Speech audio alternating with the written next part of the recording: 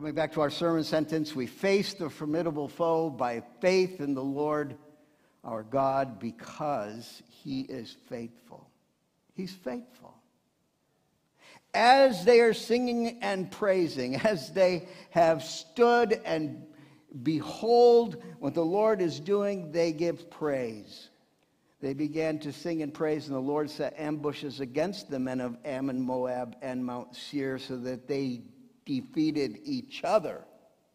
So that when the army of Judah and the people of Jerusalem come to that crest in the hill where they can look out on the battlefield, assuming the battle is going to be before them, rather than seeing a vast army approaching, they see the bodies of armies slain on the field below them, like the locusts of Minnesota, frozen in that night on April.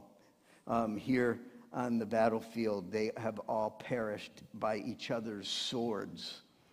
The battle is the Lord's. Trust him. He is faithful.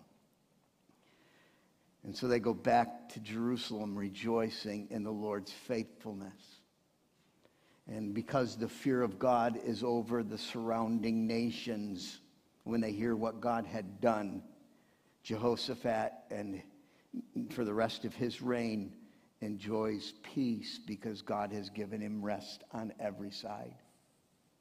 There's no one that dares come against him because of his God.